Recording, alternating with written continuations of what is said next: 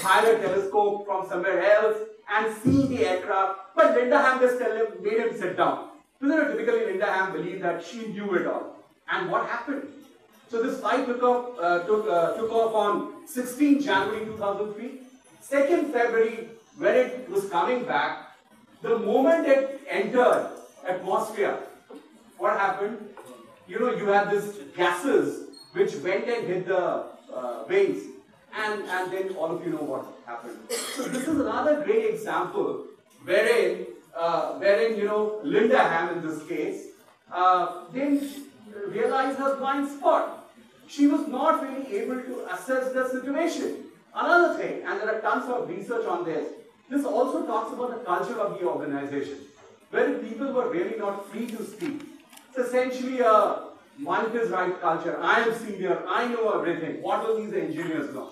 Right? So that's the second example where because of faulty assessment, you get impacted by blind spot. Let me talk about the third one, wherein you know that there is a problem but you don't do anything about it.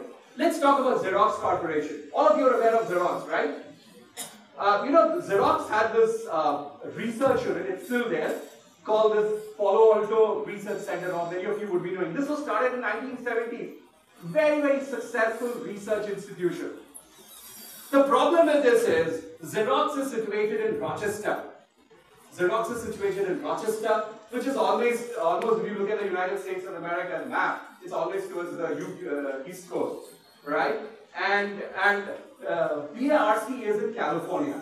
So what typically happened because of this? So the R&D guys in PRC thought these marketing fellows don't know what they want. And the marketing guys thought these fellows don't know what they are doing.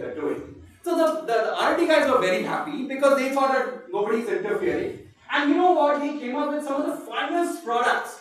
Right? I have put them down there. Today, if you really talk about the computing industry, some of the best products came from PARC.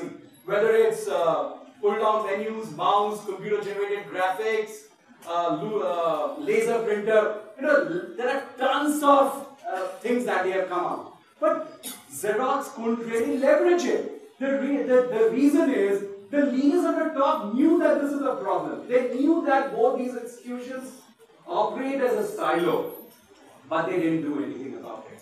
So that's an example wherein you know a blind spot and you don't do anything about it. Of course, PARC in 2003 became a separate company, and today it does a lot of work for all organizations and just not Xerox. By the way, I don't know whether you guys know it or not. Mouse as a concept was stolen by Steve Jobs from Xerox.